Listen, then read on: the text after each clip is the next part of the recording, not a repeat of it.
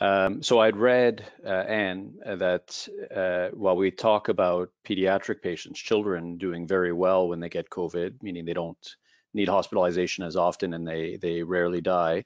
What about newborns? What if a newborn gets COVID? That's a good question. Maybe I'll flip a bit to the pediatric data so far.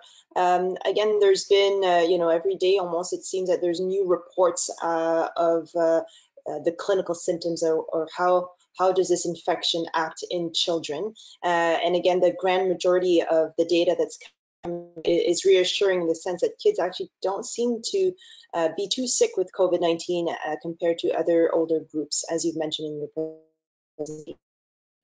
However, there's very little data on actual newborns. So for us in pediatrics, we consider a newborn within the first 28 days of life. So there's very few reports of the case series. So the studies that I've looked at, these pregnant women that were positive during pregnancy, their newborns were not sick, and there was if any, infected. And so none of these children developed significant symptoms. So it's hard to say at this point. I don't think we have the answer. There hasn't been any real reports of newborns having severe disease at this time.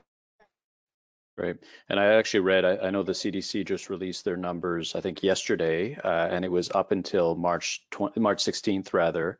And the numbers in the United States, there was, I think, in the range of 123 children under the age of 18 who had developed COVID, and none of them died, and none of them needed an ICU or a ventilator, which is excellent news. We don't know how many of them were infants or newborns, but very good news from the United States so far. Obviously, as the numbers increase, that could change a little bit, but we're still very hopeful that children who develop COVID do very, very well.